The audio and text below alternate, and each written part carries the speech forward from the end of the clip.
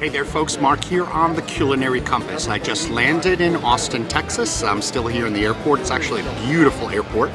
Over my right shoulder, you'll see some musicians getting ready to do their thing. We're in the music capital of America, I guess, or whatever the heck Austin calls itself. I, however, am here for the barbecue. And so I've done quite a bit of research. Already have my maps set up with the different areas I'd like to hit. Over the next 4 days, there'll be a lot of consumption. I'm here in the airport, right? So I may as well start here. There's a little taco truck over here. Well, I wouldn't call it a taco truck, taco stand here in the airport. And I'm gonna go ahead and buy myself a pulled pork and green chili taco. I'm one who likes the ratio of my taco fillings to be in good alignment with the actual taco. So most often I'll spend the extra 50 cents for the extra taco, and in this case, considering how juicy this is, it's probably a good idea.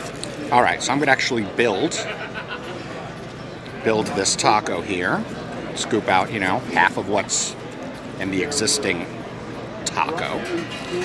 All right, that's much better. You can take a look at that. All right, isn't that a little bit of a cleaner kind of? All right, so let's see what we got here.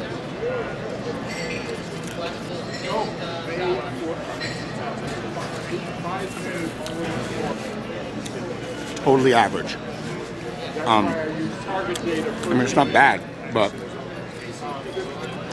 the flavor's just not that rich and deep. All right, so I guess if you're desperate for barbecue and you're flying through Austin to someplace, I could see where this may be okay.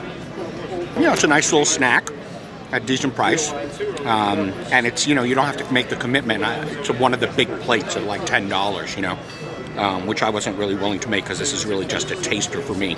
So anyway, if you're coming through the Austin airport, yeah, sure, why eat, you know, the crap you can find anywhere? You may as well go to Stubbs, but keep your expectations in check. All right, so I'll see you at the next spot, and I'm sure the quality is going to be a heck of a lot better.